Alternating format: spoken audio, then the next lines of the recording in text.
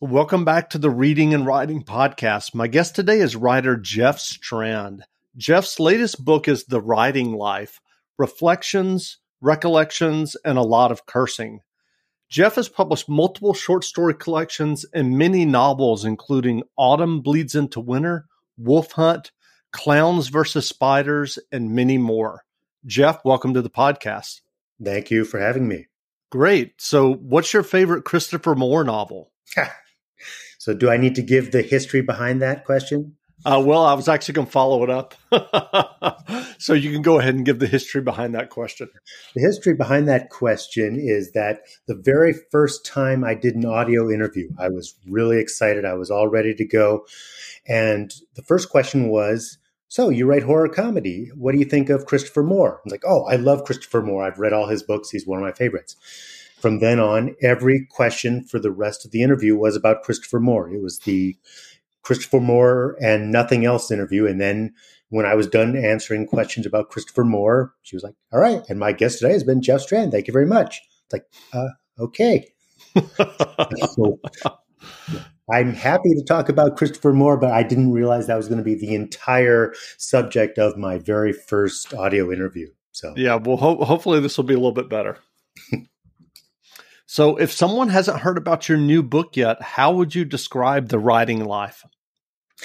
It is basically The Writing Life. It's a very anecdote heavy, heavily comedic book with basically just my thoughts about the writing life. It is definitely not a how-to guide, but it covers, instead of, here's how you get an agent, or here's how you properly here's how you properly format your manuscript. It is, here's what you do when you've got a book signing and nobody shows up, or here's how to cope with rejection. So it's kind of like, here are the parts that suck about writing, and here's how you get through them. I tried not to make it, a nihilistic, writing is horrible. There's a lot of great stuff, but a lot of it is how to overcome the parts that aren't as much fun as you thought they were going to be. So have you read other writing memoirs like Stephen King's or others? Oh yeah, I've read a bunch of them. So yeah. And, Stephen King's is great. Stephen King's is one of the best ones out there, but Stephen King was successful like from when he was 26 and has been successful for the past 50 years. So mine is kind of aimed more at the people whose attitude is, I thought I'd be a little bit more successful by now. It's not aimed at multimillionaire New York Times bestsellers. It's aimed at people who are closer to my level. And so what was your writing journey that led you to writing and getting your first novel published? Well, I started a long time ago. So when I started, traditional publishing was really the only way you went. You didn't, now you can self-publish, and I love self-publishing, and it is perfectly okay. But in the olden days of yore, when I began, you didn't do that. The process was you got an agent who then sold your book to a traditional publisher. But it was, A, my stuff wasn't good enough when I first started writing, and B, it was kind of quirky and weird. So I was doing what everyone else does. You write a book, you send it to agents, they don't take you on, it doesn't sell, and then you write another book, and you have what used to be called trunk novels, which were books that you gave up on because you had hopefully started writing other stuff instead of just waiting to find out what happened with the book you just finished. So I just, gathered a very large trunk full of stuff as I learned to write, just thousands of pages of practice writing. And then what happened to me was in the year 1999, someone said, have you ever heard of electronic publishing? Like, I'm familiar with it. I would never, ever, under any circumstances, self-publish. But no, it's not self-publishing. It's traditional publishing, just a different format. So I looked up some publishers and thought, you know what? I'm not having any luck with the quote-unquote real publishers. Maybe I'll try this out. Now, at the time, electronic publishing was like worse than not being published because people didn't understand it. They assumed that if it was an ebook, it was, unpublishable. And in many cases, they were right. But I decided to give that a try. So my credibility took a huge hit because, in the year 2000, there were no Kindles. People didn't know what ebooks were. They were scared of them because they thought they were going to take over the industry. Now everyone has a Kindle. You can read books on your phone. People, if I say my book's available on Kindle, they understand what you mean. Back then they didn't. So it was rough going for a few years. And then I got some small press deals. So I had my books in print. So they were kind of like real books. And then I got, the elusive mass market contract where you could go into a bookstore, look under the fiction shelf, and hey, there it was. It was a fiction book by everyone's definition. It was, I had made it by any definition of having made it as a writer. But that was when self-publishing started to become legitimized. And self-publishing, for me, pays way better because it's 70% royalties versus 6% royalties. So basically, around the time that I had finally broken in, I was part of the inner circle. That's when self-publishing became a thing, and I kind of gravitated much more towards that. So I sort of circled around from I will never self-publish to self-publishing is the best thing ever. And so do you remember kind of the initial spark, many years ago that got you into writing? I mean, what kind of kept you going through all that time? Well, weirdly, there was never a time when I didn't want to be a writer. It goes back so far that I can't even tell where it came from, except for the fact that, I always liked to read. And, when I couldn't read, my mom would read to me a lot. So books were always a big part of my life, but I've always wanted to be a writer. What kept me going really was just the, insane belief that I would succeed. And I always kind of thought it would be the next year. So it was, well, I'm still in my day job, but next year will be the last year of that. And then next year will be the last year of that. And then next year will be the last year of that. And what was happening, I was making tiny little steps. So I wasn't moving backwards and I wasn't static. It's like, okay, my career is slightly better than it was before. And over many years, you would look back and say, okay, I've been doing this for 10 years, still have a day job, but I'm way better off than I was 10 years ago. And then finally, about 15 years after my first book came out, it's like, okay, I'm doing well enough to quit my day job. Now I'm full time. So it was a slow build. There was no big breakthrough moment. It was just a long series of small baby steps that eventually added up to getting to quit my day job. And how has that self-publishing journey been for you? I was definitely reluctant at first because, I came from the time when self-publishing was poison. You didn't do it. And then I tried it because my book Wolf Hunt was supposed to be published as a mass market paperback through Leisure Books. And, I had promoted it. We had the cover flats. It was fully edited. I hadn't quite started setting up book signings, but I had said, December 2010, it's Wolf Hunt time. So, my whole fan base knew that I had a book called Wolf Hunt that was going to be a real book. And then Leisure canceled their horror line. And so it was, okay, do I want to spend a couple years trying to sell a werewolf novel and possibly not succeeding? Or do I want to ride the momentum of a book I've already been promoting and just see what happens if I self-publish it? And my wife had started doing some artwork and she thought, well, I'll do you a cover.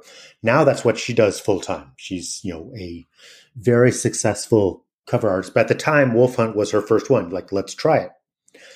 And so I did. And what I realized is that even though the sales were a lot lower than they would have been if it had been a Leisure paperback, the royalties were so much higher that I made way more than I ever would have through Leisure. So I was like, oh, I kind of like this.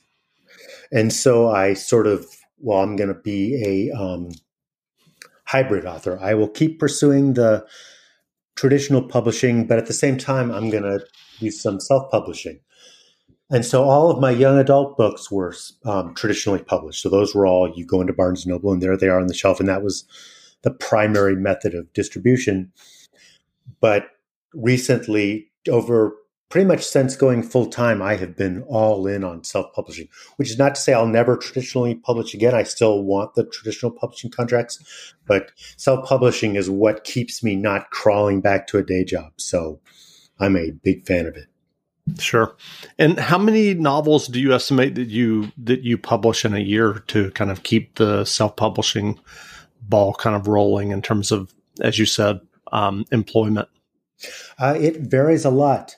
Last year was a lot. I think last year I had 6 books out, but this year I haven't actually had a book out yet in 2021. I've written a couple that aren't out yet for various reasons.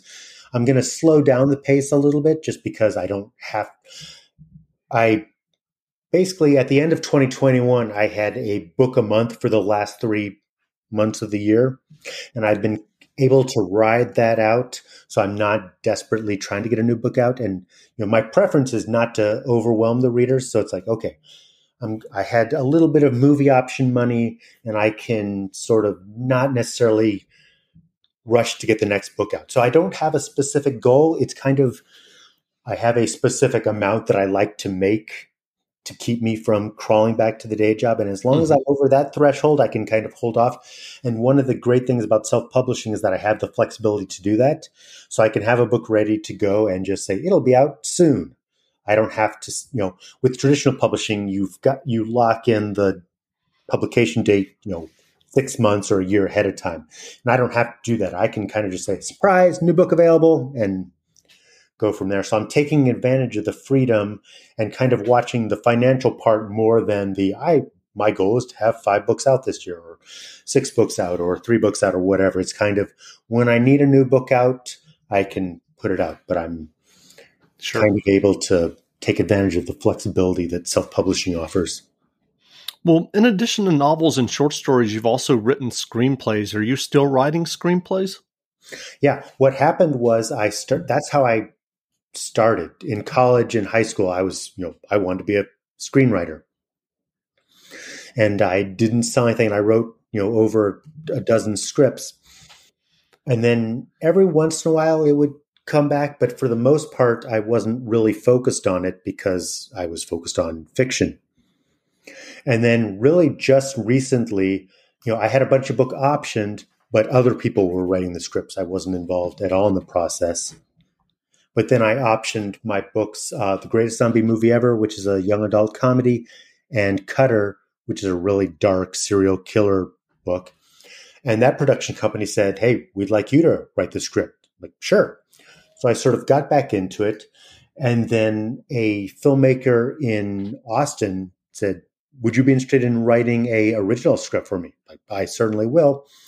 And now I'm waiting on another adaptation. So I've kind of gotten back into it in a big way.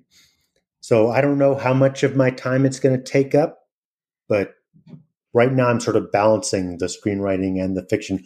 Fiction always has to take priority because that's where I know that if I put out a horror novel, it will make X amount of money and keep me able to do this full-time. Screenwriting is still kind of a unknown component, but yeah, after a long era where I wasn't really worried about that, I'm back into it. So cool. Well, given that you write a lot, when you're finishing up a novel, are you already thinking about the next book that you're going to write, or do you wait until you finish the book and then literally sit down in front of a blank page or computer screen? No, usually I'm more excited about the book that I'm going to write than the book I'm trying to finish up. There's always, what happens to me is, and I don't think this is uncommon at all, but it's like when I first start a book, I am just all in. Like, yes, I'm writing a new book. This is the greatest feeling ever. And then about halfway through, I wish I was writing something else and anything else. So if I'm writing a horror novel, I wish I was writing a goofy comedy. If I'm halfway through writing a goofy comedy, I wish I was writing a horror novel. It's like halfway through, I can't quit, but boy, I wish I was writing anything else.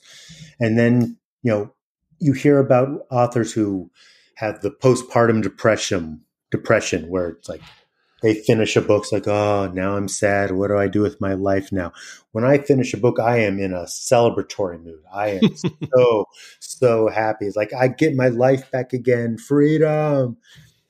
So when I finish a book, I am all set. And I generally, by the time I'm done with the book, I know what the next book is going to be. So yeah, I actually, at one point, I knew a few books ahead of time, but I always change my mind. But a lot of the time, I only know one book ahead. I don't plan ahead that well.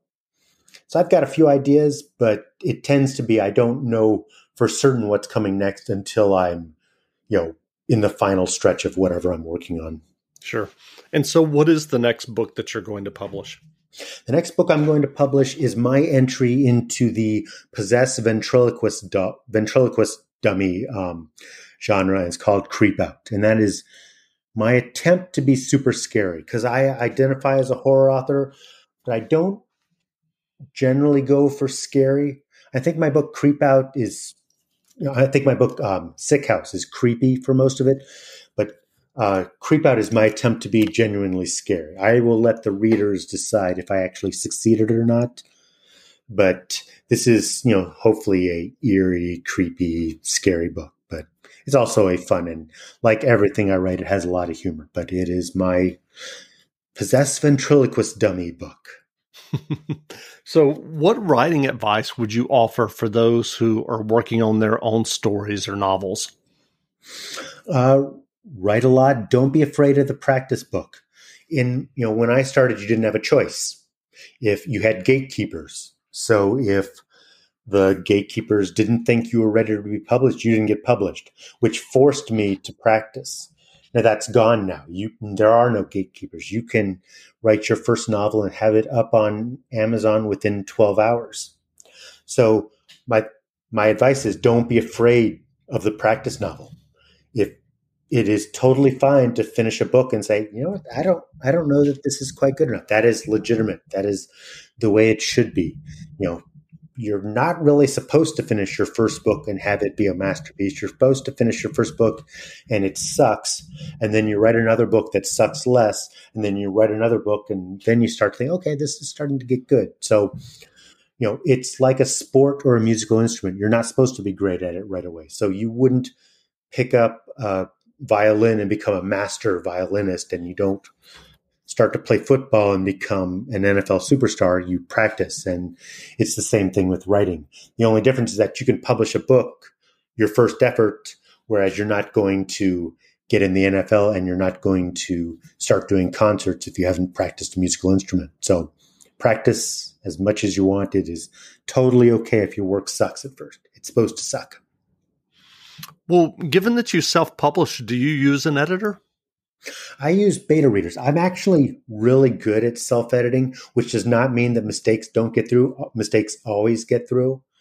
But I'm lucky that I have because when I had editors, I would still use beta readers because I would go through it several times, make sure it's as clean as it possibly could be. Then I would send it to my beta readers. They would go through. And then by the time I get it to the editor, hopefully the editor has to do as little work as possible. But I'm good at self-editing. So by the time I send it to the beta readers, they're usually like, hey, that was really clean. So there's not a lot of changes. So at this point, I'm very comfortable. And I have beta readers. I'm lucky enough that I've got people who've been with me for, some of them have been with me for more than 10 years. And they kind of pounce right on it. So it's not like, it's up to the beta readers. Now I get to wait 6 months for their feedback. It's basically, all right, sir, we're on the job. And so I'll get the feedback really quickly, which gives me the luxury of having a really compressed time frame from when I believe the book is fully edited to when I get the feedback. And I have, the amount of feedback varies, but I have like 6 to 8 people. So by the time the book goes live, a lot of eyeballs have been on it. So. And also, one nice thing about self-publishing is that if something does somehow manage to get through, generally not a typo, but a factual error that someone caught that other people weren't familiar with, by the time I get that, excuse me, Mr. Strand, I just read your latest book and you should know that this was a mistake, I can fix that really quickly. So, It's not like traditionally published mass market book where you're basically screwed, where you just have to live with it forever. You can stuff. So are there ever days that you sit down to write and the words just aren't coming? And if so, what do you do on days like that? There are definitely days where I would rather, watch movies on Netflix or do something else. The way I get through it is a lot of it is just, go for a walk, listen to music until I'm, motivated again. One thing I can do sometimes if I'm not on a tight deadline is to alternate, to have more than one thing going at once. So, okay, I'm stuck on the novel. I don't really feel like working on the novel today, but hey, I owe a short story, so I'll work on the short story instead. Or, maybe today's a good day to start doing some of this website work. There's always something else I can be working on. So I don't have to say, I don't feel like working on the book today, so I guess I'm just going to watch TV or I'm just going to go back to bed. I always have something else I can work on. So not everyone should be working on multiple projects. Working on multiple projects can be disastrous if you can't focus. If you find yourself with a dozen half-finished books and no finished books, that's not good. But if you're able to focus, working on a couple projects at once keeps me productive because I can always, if I'm stuck on one, I can move to the other. And not everyone, this is for full-time writers, but for me, the financial aspect is a strong motivator because writing is the only way I generate income. And if I don't generate income, at some point, I'm going back to a day job, and then I'll be very, very sad. So, the financial part is also a strong motivator. But Sure. If you're not a full-time writer and you do get stuck a lot, I've always felt like working on multiple projects, even if it's novels and a short story, any kind of creative project you have on the side that you can switch over to if you're stuck on one is a good way to keep yourself writing, even if on a particular day you don't feel like a specific project. Sure. Well, what novels or nonfiction books have you read recently that you enjoyed?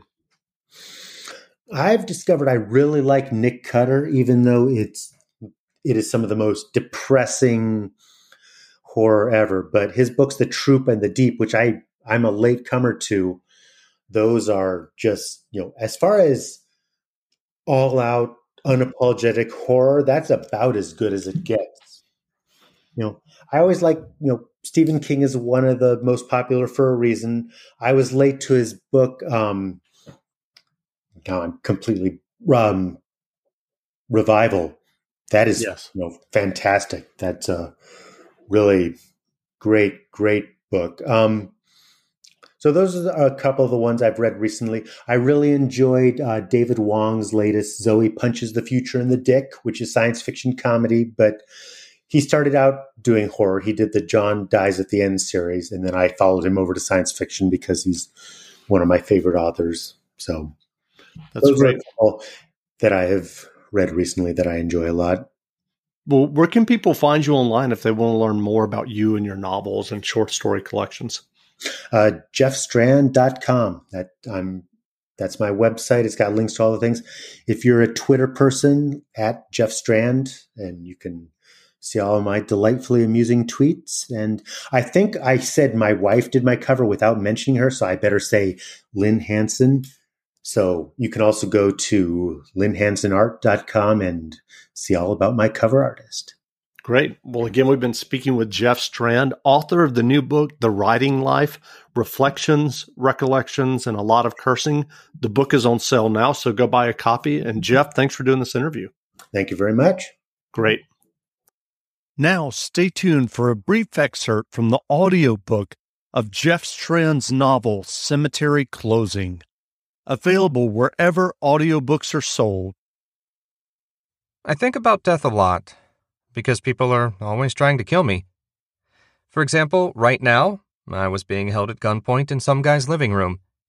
If you're new to my exploits, your reaction is probably, "Oh my God, that's not good at all. How did he end up in this predicament? What's the backstory?" The rest of you are thinking, "Yeah, that sounds about right." The man with the gun wanted to shoot me because he thought I was sleeping with his wife. I definitely wasn't. Even if we remove other key elements from the situation, moral issues, lack of opportunity, my fear of my own wife's wrath, etc., it's important to realize that I had absolutely no energy for any kind of extracurricular activities. None. The tank was empty. I was exhausted.